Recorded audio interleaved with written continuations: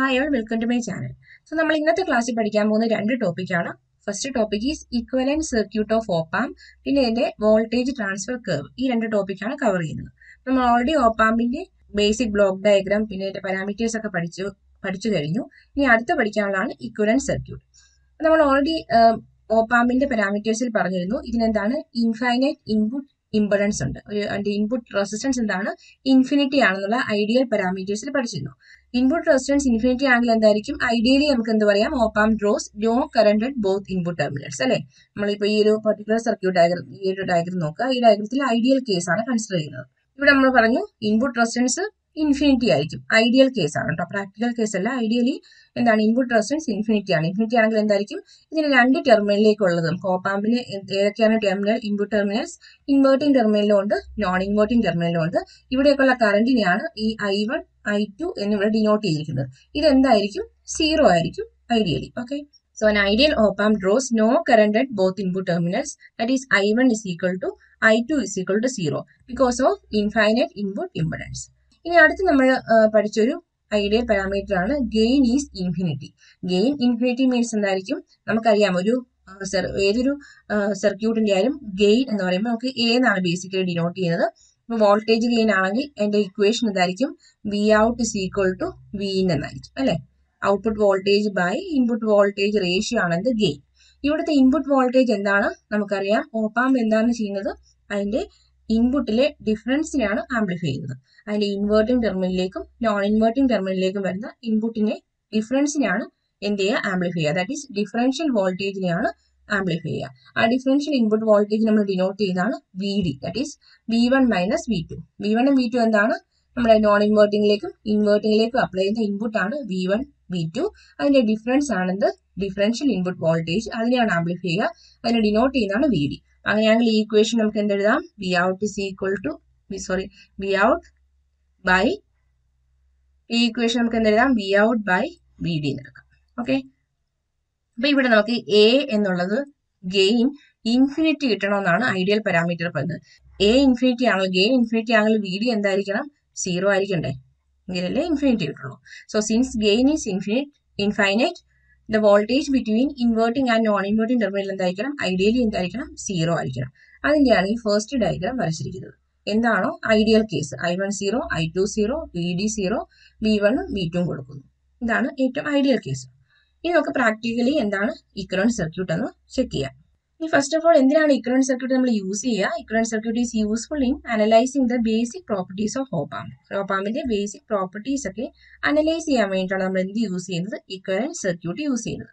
അപ്പൊ ഇക്വലന്റ് സർക്യൂട്ടിന്റെ ഈ ഡയഗ്രാം നമ്മൾ ചെക്ക് ചെയ്താൽ അറിയാം.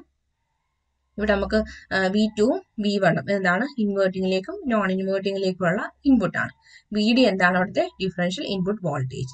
ഈ RI എന്ന് വെച്ചാൽ എന്തായിരിക്കും അവിടുത്തെ ഇൻപുട്ട് റെസിസ്റ്റൻസ് ആയിരിക്കും എന്ത് RI. ഡിഫറൻഷ്യൽ ഇൻപുട്ട് റെസിസ്റ്റൻസ് ആണ് എന്ത് RI. പിന്നെ ഇവിടെ എന്താണ് നമുക്ക് ഔട്ട്പുട്ട് സൈഡിലേക്ക് നോക്കുമ്പോൾ നമ്മളൊരു തെവെനിൻസ് സർക്യൂട്ട് വെച്ചിട്ടാണ് ഡിനോട്ട് ചെയ്യുന്നത്. അപ്പൊ ഇവിടുത്തെ ഔട്ട്പുട്ട് സൈഡിൽ ഒരു ഇക്വലന്റ് തെവെനിൻ വോൾട്ടേജ് സോഴ്സ് ഉണ്ടാവും. ആ വോൾട്ടേജ് സോഴ്സ് എങ്ങനെയാണ് ഡിനോട്ട് ചെയ്യുക AVD എന്നാണ്. ഇവിടെ A സഫിക്സ് OL എന്ന് കൊടുത്തിട്ടുണ്ട്. ദാറ്റ് മീൻസ് ഓപ്പൺ ലൂപ്പ് എന്നാണ്.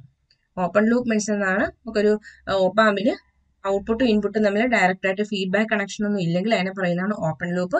ഈ കണക്ഷൻ ഉണ്ടെങ്കിൽ ക്ലോസ് ലൂപ്പ് എന്നാണ് പറയുക. അപ്പൊ നമ്മളിവിടെ കൺസിഡർ ചെയ്യുന്ന ജസ്റ്റ് ഒരു ഓപ്പാമ്പാണ്. അതിന് വേറെ എക്സ്ട്രാ കണക്ഷൻസും ഔട്ട്പുട്ടും ഇൻപുട്ടും തമ്മിലുള്ള കണക്ഷൻ ഒന്നും നമ്മൾ നോക്കുന്നില്ല. ജസ്റ്റ് ഒരു സിംപ്ലി ഓപ്പാമ്പാണ് കൺസിഡർ ചെയ്യുന്നത്. അതുകൊണ്ട് അതിന്റെ ഗെയിൻ എന്തായിരിക്കും ഓപ്പൺ ലൂപ്പ് ഗെയിൻ ആയിരിക്കും. അതിനെയാണ് ഈ OL എന്ന് ഡിനോട്ട് ചെയ്യുന്നത്. ഓക്കെ, അപ്പൊ ഇവിടെ തെവെനിൻ വോൾട്ടേജ് സോഴ്സ് എങ്ങനെയാണ് ഡിനോട്ട് ചെയ്യുക A into VD, gain into നമ്മുടെ ഇൻപുട്ട് ഡിഫറൻഷ്യൽ വോൾട്ടേജ് VD. അതാണ് ഇവിടെ വോൾട്ടേജ് സോഴ്സ് മാർക്ക് ചെയ്തിരിക്കുന്നത്. പിന്നെ അവിടെ ഒരു റെസിസ്റ്റൻസ് ഉണ്ടായിരിക്കും. എന്താണ് ഔട്ട്പുട്ട് റെസിസ്റ്റൻസ് ഉണ്ടായിരിക്കും. അതെന്താണ് തെവെനിൻ ഇക്വലന്റ് റെസിസ്റ്റൻസ് ആയിരിക്കും.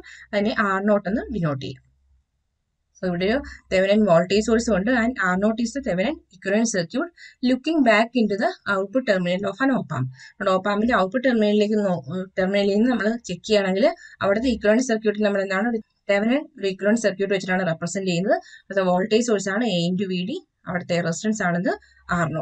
ഔട്ട്പുട്ട് വോൾട്ടേജിന്റെ ഇക്വേഷൻ എന്തായിരിക്കും നമ്മുടെ ഔട്ട്പുട്ട് വി നോട്ട് എന്ന് നമുക്ക് റെപ്രസെന്റ് ചെയ്യാം. V not is equal to gain. Gain എങ്ങനെയാണ് റെപ്രസെന്റ് ചെയ്യുന്നത്? എ. ഇവിടെ ഓപ്പൺ ലൂപ്പ് ആണെങ്കിൽ എന്തായിരിക്കും? ഒ എൽ എന്ന് സഫിക്സിൽ കൊടുക്കാം. Into input. ഇൻപുട്ട് എന്താണ് ഇവിടുത്തെ? Differential input voltage. അതാണ് ഔട്ട്പുട്ടിന്റെ ഇക്വേഷൻ. ഈ വി ഡി എന്ന് വെച്ചാൽ എന്താണ്? V1 മൈനസ് V2 ആണ്. ഓക്കെ, ഇവിടെ എന്താണ് എ ഒ എൽ, എന്താണ് വി ഡി എന്നൊക്കെ ഓൾറെഡി പറഞ്ഞു കഴിഞ്ഞു.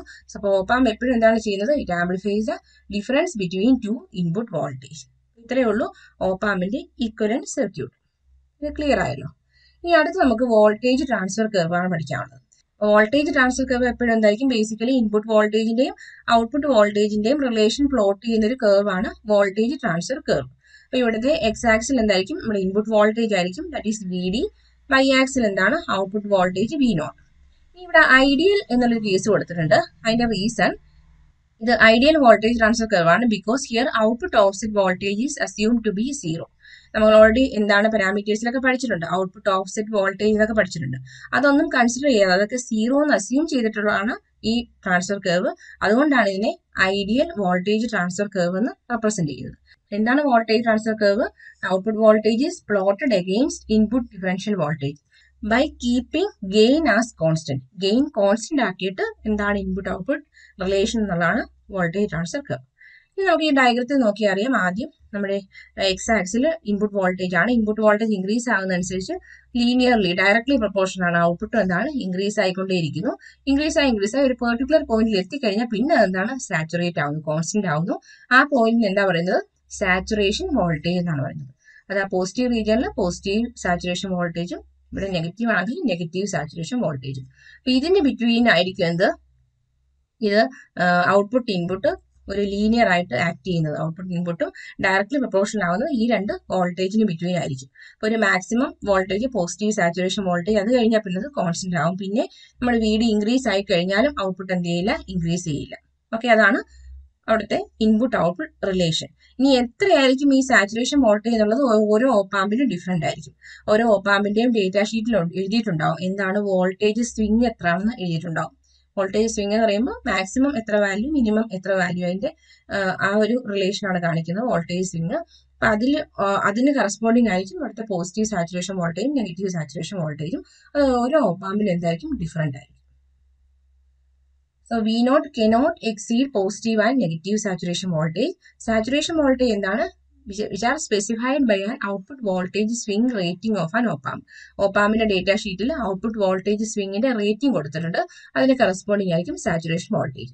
So output voltage is directly proportional to input differential voltage until it reaches saturation voltage.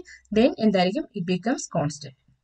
അല്ലെങ്കിൽ നമുക്ക് പറയാം output voltage increases in direct proportion to the input differential voltage only until it attain the saturation value and then it becomes constant. ഇതാണ് ഒരു voltage transfer കർവിന്റെ കുറിച്ച് പഠിക്കാനുള്ളത്. അപ്പൊ ഈ ചെറിയ രണ്ട് ടോപ്പിക്കാണ്. ഒരു ഇക്വലന്റ് സർക്യൂട്ട് എന്തായിരിക്കും, അത് എന്തൊക്കെ കമ്പോണൻസ് ഉണ്ടാവും, എന്തൊക്കെയാണെന്ന് അറിഞ്ഞിരിക്കണം. പിന്നെ എന്താണ് ഐഡിയൽ വോൾട്ടേജ് ട്രാൻസ്ഫർ കർവ്. നമ്മളിപ്പോൾ ഓൾറെഡി LICയിൽ അപ്ലോഡ് ചെയ്തിരിക്കുന്നത് ഓപ്പാമ്പിന്റെ ബ്ലോക്ക് ഡയഗ്രം, അതിന്റെ പാരാമീറ്റേഴ്സ്, അതിന്റെ ഐഡിയൽ പാരാമീറ്റേഴ്സ് എന്തൊക്കെയാണ്. പിന്നെ പ്രാക്ടിക്കലി ഒരു 741 ഓപ്പാമ്പാണ് നമ്മൾ ബേസിക്കലി യൂസ് ചെയ്യുന്നത്, എപ്പോഴും നമ്മുടെ കൊമേഴ്ഷ്യലി അവൈലബിൾ ആയിട്ടുള്ളത്. അതിൽ ഏതൊക്കെയാണ് അതിന്റെ വാല്യൂസ് എന്നുള്ളത് പഠിച്ചു. പിന്നെ നെക്സ്റ്റ് പഠിച്ചത് എന്താണ്? ഇപ്പോൾ ഇക്വലന്റ് സർക്യൂട്ടും പഠിച്ചു, ഐഡിയൽ വോൾട്ടേജ് ട്രാൻസ്ഫർ കർവും പഠിച്ചു. ഇനി അടുത്ത് നമുക്ക് പഠിക്കാനുള്ളത് ഓപ്പൺ ലൂപ്പ് കോൺഫിഗറേഷൻ. അതിൻ്റെ അകത്ത് വരുന്നതിന് 3 സർക്യൂട്ട്സ് ഒക്കെയാണ്. അപ്പോൾ നിങ്ങൾ LIC പഠിക്കുന്ന കുട്ടികളാണെങ്കിൽ തീർച്ചയായിട്ടും ചാനൽ സബ്സ്ക്രൈബ് ചെയ്യുക. ഉടനെ നമുക്ക് അടുത്തടുത്ത ടോപ്പിക്സിന്റെ വീഡിയോസ് ഒക്കെ അപ്ലോഡ് ചെയ്യുന്നതാണ്. നിങ്ങളുടെ ഫ്രണ്ട്സിനോടും ഷെയർ ചെയ്യുക. Thank you for watching.